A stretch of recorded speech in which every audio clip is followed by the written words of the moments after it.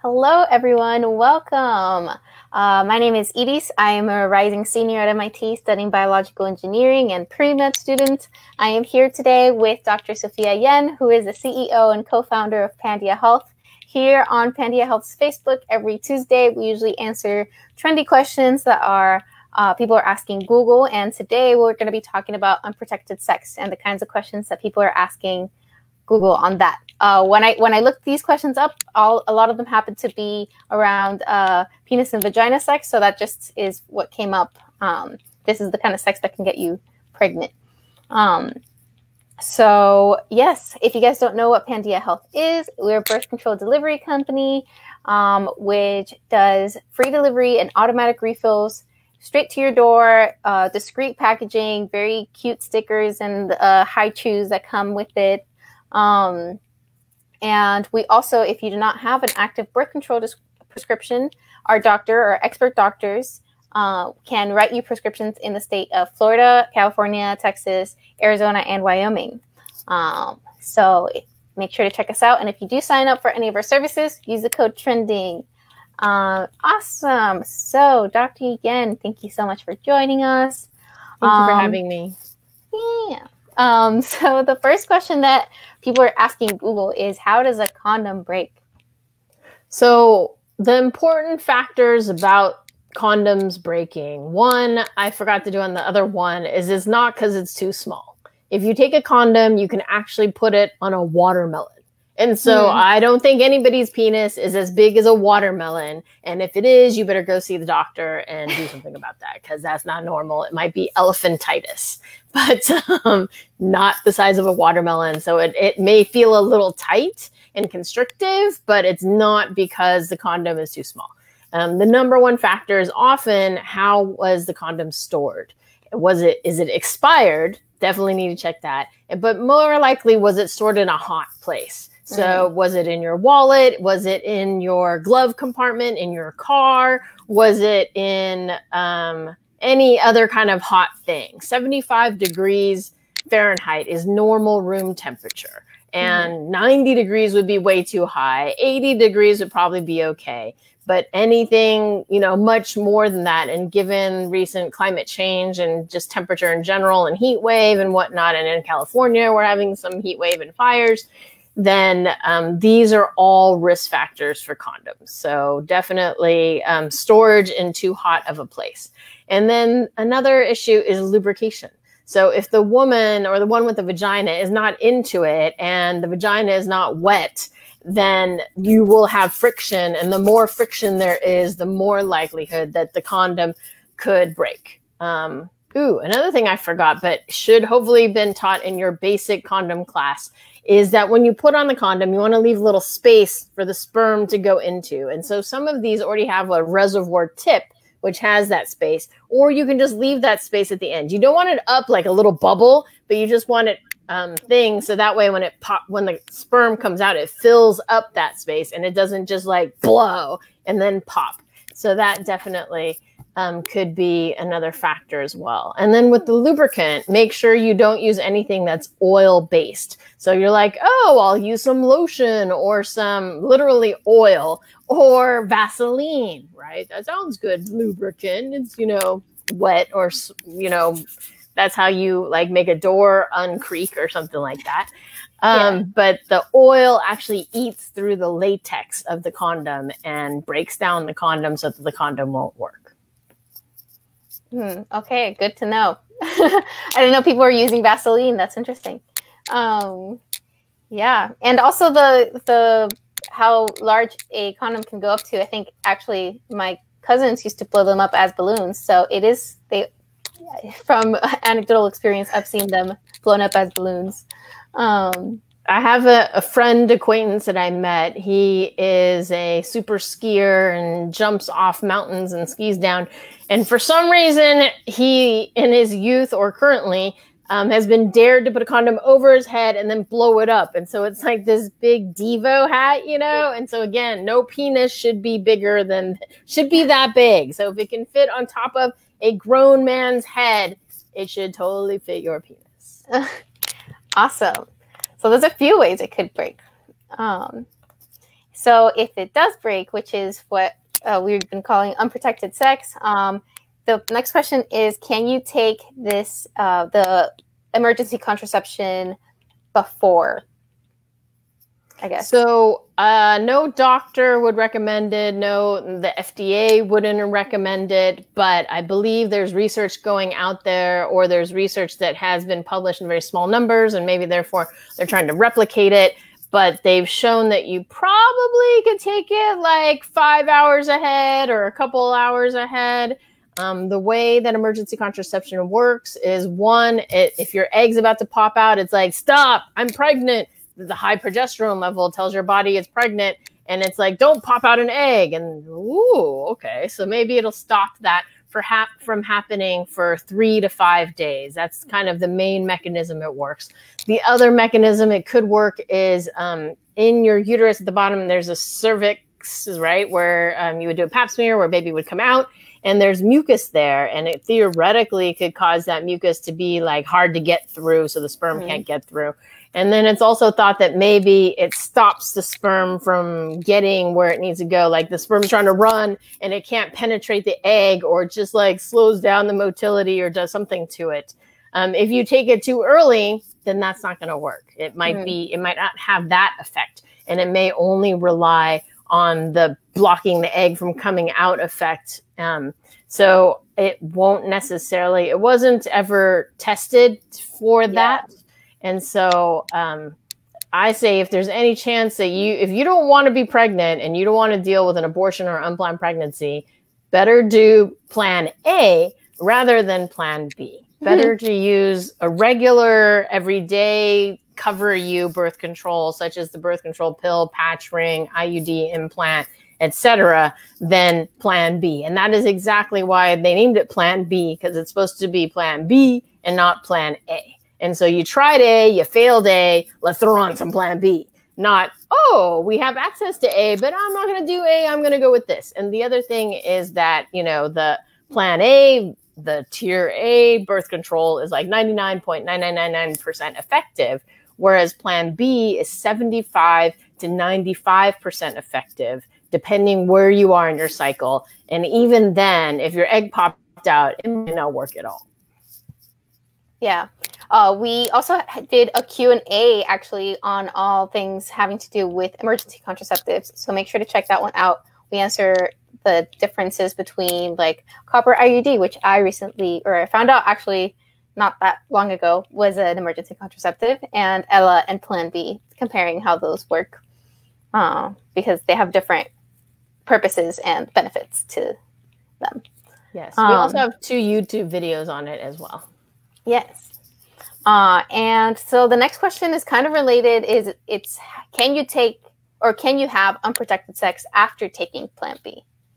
So again, the main mechanism of Plan B or emergency contraceptive pills is blocking the egg from coming out. And I think that Ella has been shown to work for 5 days of doing that, but also know that sperm can live for 5 days. I just realized that in thinking this through, that even though the egg will be stopped for 5 days, if you took the Ella now and then you had sex a day later, actually, let's go this way. Took the Ella now and then had sex a day later, this goes for 5 days, but this goes 5 days out. And so you might have 1 day out where you're not covered. Does that make sense? So sperm theoretically can live up to 5 days out. And if Ella or Plan B are working by stopping the egg for 5 days, but then you have sex 1 or 2 days later because you're like, oh, I took Plan B, it covers me for 5 days, but it doesn't cover you for the extra 5 days that sperm can live. So after 5 days, the egg comes out and the sperm's still there because the sperm can live for 5 days, up to 5 days. So I wouldn't recommend having sex after you take Plan B if you truly don't want to be pregnant. Theoretically, you should retake Plan B or its generics if you need to. So it looks like Iris either cut out or her internet died on her. So I will continue to answer the questions till she comes back, if she comes back. Solo, what a way to go. Maybe she'll come back. The other questions that we had discussed talking about was how soon should I take a pregnancy test after unprotected sex? So the research shows that theoretically 11 days after you have, yay, you're back. Hello.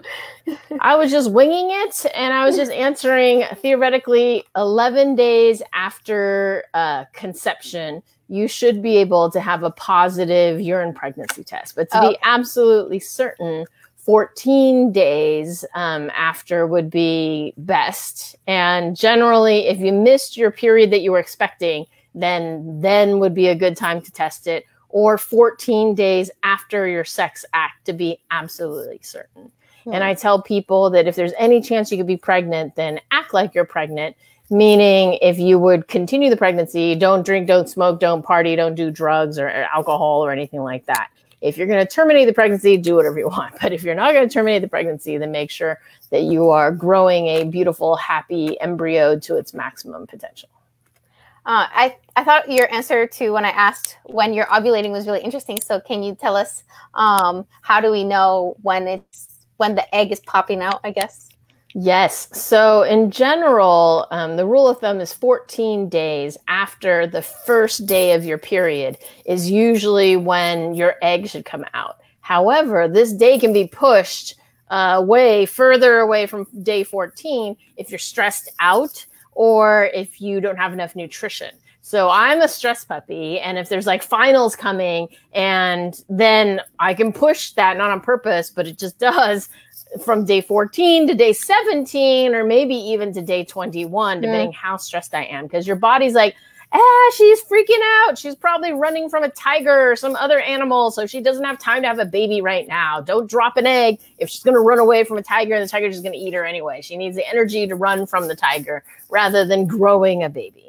Same thing with nutrition. If you don't have enough nutrition to feed you, you don't have enough nutrition to grow a baby. So the body's like, she can't even feed herself. So let's not just do a baby right now. Let's wait until she has enough nutrition.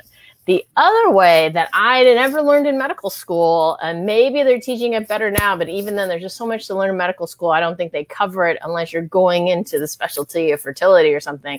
But in trying to get pregnant, there is a book called Managing Your Fertility, and it talks about your cervical mucus, and it educates you. So your cervical mucus, excuse me, I think there's like smoke. I'm in NorCal, and there are fires and stuff. So usually the air is good, but maybe, I don't know. Maybe the AC is dusty. Who knows? Anyway, so usually after you have your period, right, then your uterus, your uterus is closed up down here, and it doesn't want anything to get in. So if you wipe yourself, just like when you're going pee from your vagina, not from your butt, obviously, then you can check and look at the quality of the mucus. So it should be pretty dry. But then when the egg pops out here, boop, oh, sorry, the right one, boop, and it's coming out, then of course this opens up because it's like, come, let's make a baby, let the sperms go up. And so if you look at this mucus, you could either I actually once saw the mucus plug. It was like, bleh, bleh, bleh, and then I was like, okay, it's open. I'm open for baby, you know? And then the other one is the mucus then becomes the consistency of egg white. So it's clear, it's stretchy, and it's not a cooked egg white. It's a raw egg white. That is the good question. Raw egg white. And so it's stretchy, and then it actually facilitates the sperm to go into the uterus. And so that is another way to know when ovulation is. And then the third way is pretty standard. If you're trying to get pregnant, you pee on a strip, and they're actually not that expensive because it's not like individual pregnancy tests, but it's like a bottle of 50 for $30, or I think it's like, $25, 50 cents a strip. And you can pee on it every 8 hours or 12 hours, however frequently you want to check. And then you have an LH surge, so it'll be positive. And then 12 to 24 hours after that, your egg will pop out. So when you see that, you're like, all right, we got to get it on in 12 to 24 hours and just keep going for the next couple of days if you want to get right on it. So that's if you're trying to get pregnant and if you're trying to track ovulation. You can't use this to prevent pregnancy because sperm, as we mentioned, lives for 3 to 5 days. So if you get that positive, you're like, oh, crap, I shouldn't have had sex 3 to 5 days ago. Yeah. So that's important to know. Oh, well, but as you mentioned, when you're talking about our bodies, you know, they're amazing. If you're really stressed, it's not going to pop out the egg. Hopefully. It could, just to be mean. Yeah. But there's multiple ways to know if you're ovulating, and usually it's like more interesting if you're trying to get pregnant, because then you know when to have sex. It's kind of not useful once you've already you've already had unprotected sex. Then it's kind of sad. Yeah. Then you're like, oh crap, am I in the window? And then you run. Yeah. The important part is that I tell people 14 days after the first day of your period is not the day to have unprotected sex. That is the day to not have sex if you don't want to get pregnant, or the day to make sure you use condoms plus something, or condoms plus spermicide, condoms plus hormonal, or condoms plus copper IUD.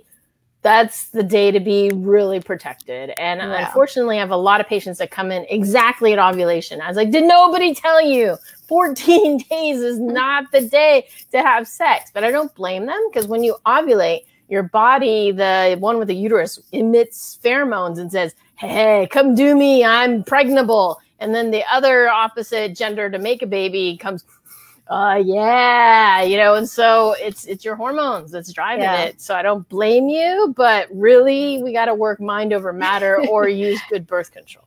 Yeah. Amazing how evolution has brought us here. We haven't evolved beyond our animal instinct of pheromones and sex and attraction. Yeah. Now we just have birth control. Yes. Yes. So if you can, and you don't want to get pregnant, make sure to check out Pandia Health. Cool. So next question is kind of related. How long after unprotected sex does implantation occur? Yes. So again comes the uterus, the cuterus, as I call it. It depends 1 to 4 days, I believe, because I think it depends where the egg is. It certainly depends where the egg is. Wrong side. Okay, here. If the egg is here in the ovary and it just popped out and it met the sperm, they have to travel into the uterus, not in the fallopian tube. You could have it go in the fallopian tube, and that's called an ectopic pregnancy, and that's not good. You want it to be in here, because if you get pregnant here, we cannot save it, and it might pop, and then the woman might die and bleed out. Yeah. So, but it could be 1 to 3 to 4 days. 3 to 4 days is what I hear is average to get into here and then to stick. Okay, cool. I love the cuterus. And then the last question that we have is about a method called withdrawal, or some people call it pulling out. So how effective is that when you're dealing with unprotected sex? Yes. So the withdrawal method, theoretically, according to the textbook, works as well as the condom. So the condom will prevent pregnancy. People will get pregnant on the condom. 20 out of 100 people on the condom will get pregnant, or 21. And then 20 people out of 100 using the withdrawal method will get pregnant. But another way to look at it is 1 out of 5. Yeah. And so the dangerous part I think people need to know is, as soon as the penis is erect, there's some fluid up there called the pre-ejaculate. And research has shown that there is, I think, 5 to 200 million per milliliter of sperm, 5 to 200 million sperm per milliliter of liquid that is here. And so how many sperm do you need to get pregnant? 1, though probably around 10,000. But 5 million to 200 million is far greater than 10,000 and far greater than 1. So as soon as the penis is erect, if you stick it in and then you pull it out, you just introduced at least 5 to 200 million. And they've checked the sperm of all these men who had erections, and 70% of them had sperm. 30% did not in the pre-ejaculate. And so the question is, you don't know if you're the 30% that doesn't, or you're the 70% that does. And if you're playing odds are that you are a part of the 70% rather than the 30%. And all of this doesn't protect you against sexually transmitted infections. Yes. So if both of you were not virgins and neither of you were not sexually assaulted or whatever, you get the idea, then there's a risk of sexually transmitted infection. So always assume everybody has every disease under the sun and use a condom, because that's the only method to prevent sexually transmitted infections aside from abstinence and masturbation. Yes. Awesome. So we have actually an article talking about how mixing two methods of birth control, which is what's recommended, or what Dr. Yen has been recommending, to prevent the most effective way of preventing pregnancies, to use two methods. Not two hormonal methods, but condoms plus something. Not condom and condom, and not hormonal and hormonal. We do not recommend doubling up. Like, I have some patients that are really anal, and they'll take the birth control pill, patch ring, and emergency contraception. Oh, no. And that is too much hormone. It could put you at risk, definitely for side effects, and definitely not so much for blood clots. And then the other thing to know, as an aside, it's a very fine point, but we tell our patients, and hopefully they listen, is if you're using Ella, which is the prescription-only emergency contraception, if you mix that with any of the hormonal birth controls, Ella won't work. It won't inactivate the birth control method, but the birth control method will inactivate the Ella, because Ella blocks progesterone. And if you add progesterone, which all the hormonal methods have, then you are blocking the Ella's action. You're giving it too much progesterone to block. So we always tell people, when you take Ella, wait 5 days before you throw on any hormonal method of birth control. You certainly could throw on the IUD. You certainly could throw on condoms and spermicide, but any hormonal method will inactivate the Ella, which is an emergency contraceptive. I actually hadn't thought about that, but that makes a lot of sense about the anti-progesterone and progesterone. Oh. Yeah. Uh-oh. Did you freeze? Did I freeze? I think Edie's froze, because I can see the timer going. Does anybody have any questions? I'm looking in the comments. We'll see if Edie's comes back, because this is her last show, and it would be awesome for her to say goodbye. But if not, we are thankful that Iris has been with us this entire summer and has been doing these lives in both Spanish and English. And she's a pre-med at MIT, so I wish her the best, and I know that she will crush it out there.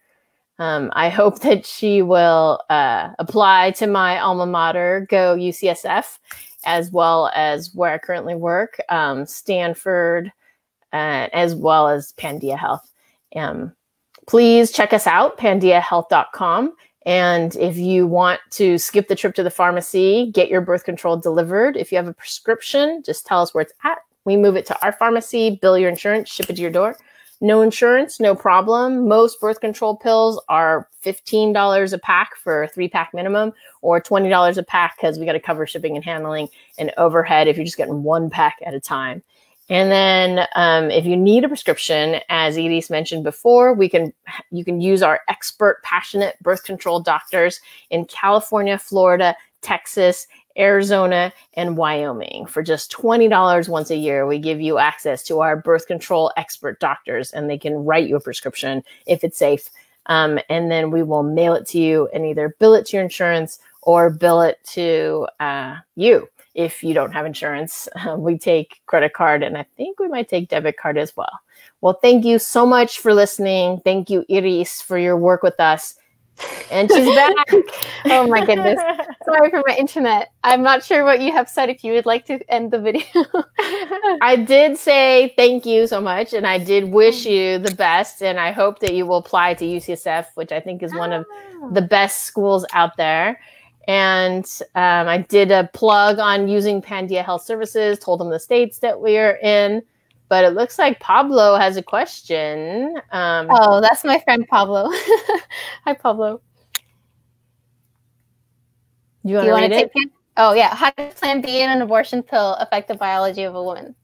So as I mentioned before, Plan B works by putting a high level of progesterone in the body. So it tells the body she's pregnant, because progesterone pro-gestation is telling your gestation being pregnant, tells your body that you're pregnant. And your body's like, if I'm pregnant, I better not pop out another egg because then I'd have twins that were different ages. Do you know what I mean? Yeah. Growing at the same time. So that's how Plan B works. And so it shocks the body with a high dose of progesterone. And then anytime you throw on a whole bunch of progesterone and then it goes away, usually you get a period with that.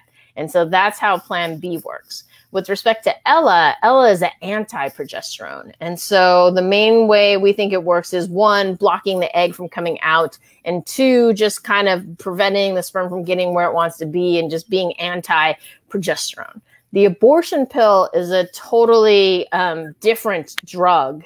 And that one is also an anti-progesterone, but very, very strong. And because it kind of eats up all the progesterone, then the pregnancy can no longer continue. And it's actually usually a 2-drug regimen.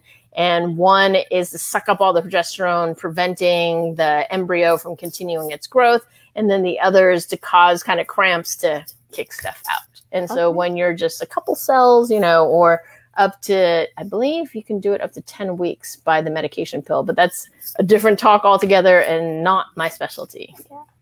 And do these have like long-term effects on people? So the question is, I've heard asked before, is how many times can you use Plan B? How many times can you use Ella? And you can use it as many times as you need. But as I mentioned, Plan B is jarring to the system, but less jarring than an unwanted pregnancy.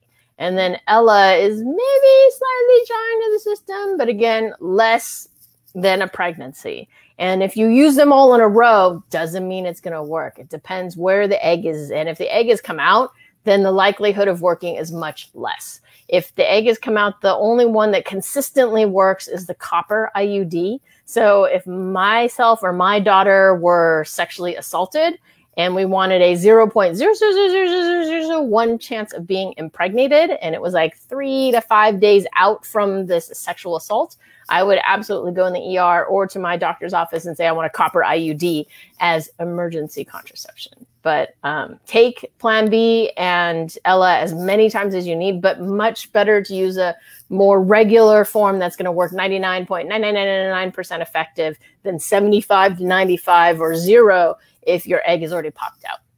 Yeah. Awesome. Thank you so much for answering our questions, Dr. Yen. Sorry, guys, for all the interruptions. My intern has been out lately. But yeah, thank you guys so much for asking questions, Pablo. And thank you, Pandia Health, for taking me on this summer. I look forward to seeing all the content that you guys will be posting in the future. Thank you so much for your work. And I'm excited to have you join the sisterhood, brotherhood of physicians. And I think you're going to crush it. Thank you. Hopefully I do get into UCSF. It is a great school. Okay, thank you guys. Have a great rest of your day. Bye. Bye.